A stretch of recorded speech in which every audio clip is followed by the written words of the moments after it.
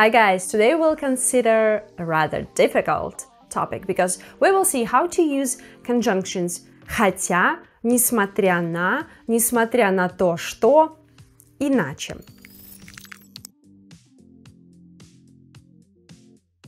Let's start with хотя. In English, it can be translated as although or though. For example, они пошли гулять, хотя на улице было очень холодно.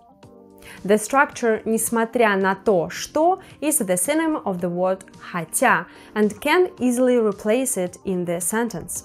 But here is another construction «несмотря на». And what is the difference between them? Несмотря на то, что is used before the subordinate clause and can be translated as despite the fact of something.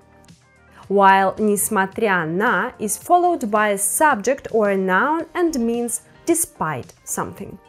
Compare the sentences. Несмотря на то, что Анна обожает торты, ей приходится сидеть на диете.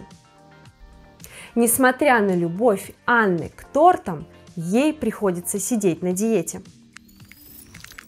And the last word for today is Иначе, which means otherwise in the sentence when you need to say about the consequences of not fulfilling the previous condition. For example, мне нужно написать новый пароль на бумаге, иначе я его забуду. I hope now you understand how to use these words in the sentence and what is the difference between them. Try to make your own sentences with one of these words and I will check it. Пока. Try to make your own sentences with one of these words and I will check it. Пока. Нет, пока плохо сказала. I will check it. Давай еще раз концовку. Что такое check it? I will check it. Это же check.